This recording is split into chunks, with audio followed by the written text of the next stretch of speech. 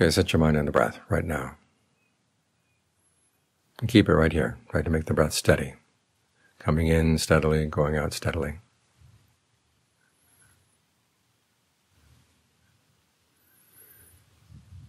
And remind yourself that as you set the mind here, you're both setting it in the right place and you're pointing it in the right direction. The Buddha calls this atta samma paniticca, the self rightly directed.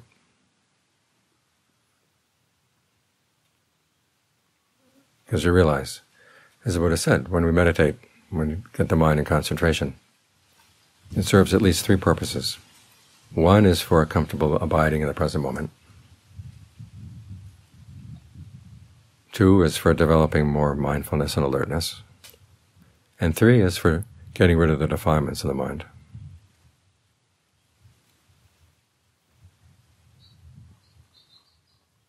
We're doing that both for the sake of our well-being here in the present moment and for our well-being in the future. In the present moment, you try to be with a breath that's calming, soothing, solid. Comes in steadily, goes out steadily.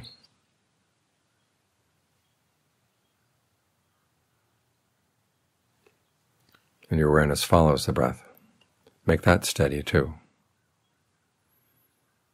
Even in between the in-breath and the out-breath, and between the out-breath and the in-breath, try to stay steadily there. Try to keep your mindfulness and alertness going continually without any gaps.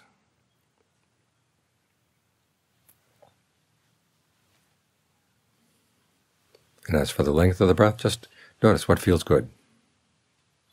You can try longer breathing to start out with, and if long breathing feels good, keep it up. If not, you can change. But the important thing is that the breath is steady. Your awareness is steady. And there will be a sense of comfort that comes from this. You try to maintain that sense of comfort and let it spread through the body. Think of it radiating out in all directions. But you don't leave the breath. If you leave the breath, it very quickly turns into delusion concentration. It's comfortable. It's kind of like a nice fuzzy feeling, but you don't really know where you are. When you come out, you're not really sure. Were you awake? Were you asleep?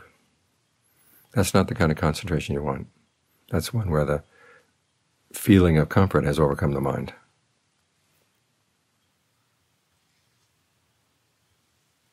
You want to be like the person who has a job, gets a salary, but doesn't leave the work. Keeps on working, keeps on working, keeps on getting more salary. Don't be like the kind of person who gets a job and after the first week gets his first check and then leaves the job to spend the check. And then when he's out of money, comes back.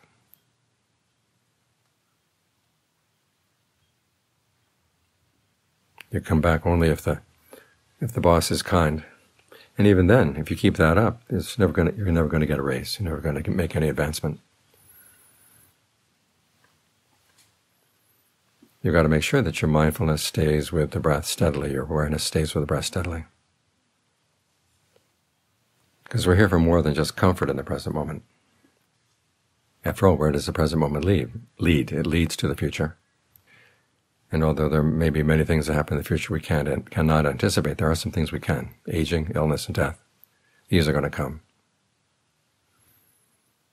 And you need the qualities of mind to keep you safe, especially as death comes. Suddenly you find yourself, you can't stay with the breath anymore, you can't stay with the body anymore. Where you're going to go. And the Buddha said, the mind follows its craving and clings to its craving, whichever direction the craving may go. Now you would think that if that were the case, we'd go only to places where we want. But that's assuming that we're all very mindful and very alert to what's going on. We don't let ourselves get distracted. But most people, when they're sick, when they're in pain, jump for any distraction they can find. That's their way of escaping from the pain. And if it so happens they die while they're in the midst of a distraction, they go in whatever direction that distraction is. A lot of times the distractions are what? Sensual desire, ill will, restlessness and anxiety, uncertainty. these things don't lead you to a good place.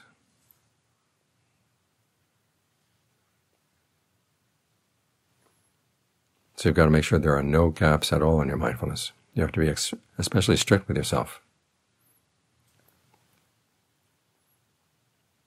It's like learning a foreign language. If you're thinking maybe of just going on a trip for a couple of weeks, or of reading a little bit in that language,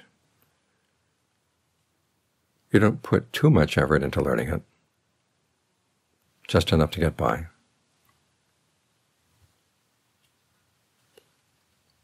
But if you were to know that you were going to have to be forced to emigrate to that country and have to live every day and engage in all your activities in that language every day,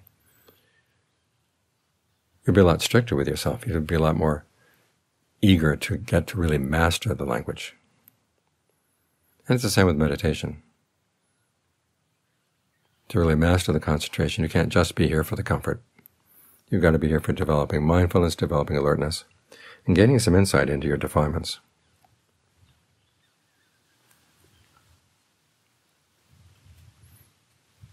When greed comes into the mind, why does it come? Anger comes, why does it come?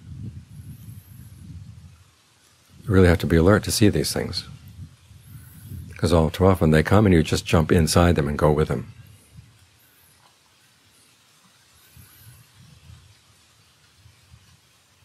You don't see the steps. How is it that a thought forms in the mind? How does it become an emotion? Is it involves the breath? And then from the breath it gets into the body. How do you take on an identity within that emotion? And how do you get out? If you can see these steps, then you can step out at any time. And that way you're a lot safer. You don't let yourself get overcome.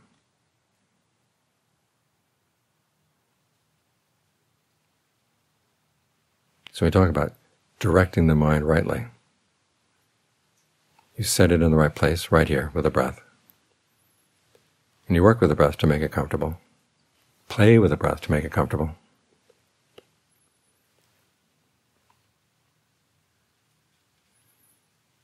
But at the same time, reflect on what the mind is doing. Be very careful to notice when you slip off. Because think of it down the line, right? You're getting old and sick. The body's really weak. Where are you going to gain your strength? The strength has to come from within, the strength of your own conviction, your persistence, your mindfulness, your concentration, your discernment. These will be the only strengths you can have at that time. And they're not the kind of strengths you can suddenly develop at the last moment. They have to be part of a lifelong process, a lifelong exercise program.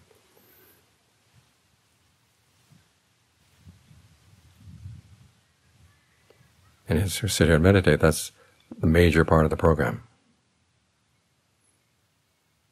As one of the Thai John says, when you're exercising the body, you move around a lot. But when you exercise the mind, you're trying to make it still, both for the sake of concentration and for the sake of discernment. Because once the mind is concentrated, you stay with it for a while, you maintain that concentration for a while. You begin to notice there's still little disturbances in the mind. At first they don't seem all that serious, but then you realize if you really want the mind to be happy, content, totally undisturbed, you've got to get rid of the tiny disturbances. And it's the tiny disturbances that are going to show you where your defilements are. And it's good to catch them when they're small. If you wait until they're large, they've moved in, they've thrown you out of the house, and they've taken over. So you have to remind yourself, you have to be alert to these things. Catch them in time. As the Buddha said, it's through heedfulness that we don't die. Heedfulness is the path to the deathless. Heedlessness is the path to death. The heedful never die. The heedless are as if already dead.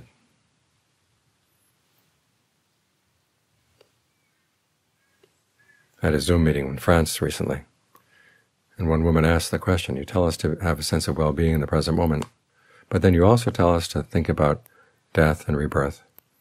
And that makes it very unpleasant to think about that. Why can't we just be with a sense of pleasure in the present moment and trust that to the time when we die, and that's the end of the matter? I said, well, it's not the end of the matter. You're going someplace dependent on what qualities you develop to the mind. And as I said, it's like learning that foreign language. If you're learning it for fun, that's one thing. If you're learning it because you realize your life is going to depend on it, you're going to put everything you can into mastering it. This is how we get the most out of the meditation. We fulfill all three of those functions. Having a sense of well-being in the present moment, developing mindfulness and alertness, and beginning to uproot the defilements in the mind. So we can be secure here in the present moment and secure in our future.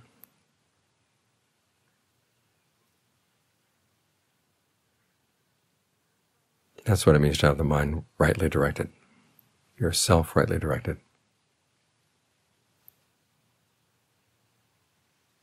Heading towards the deathless.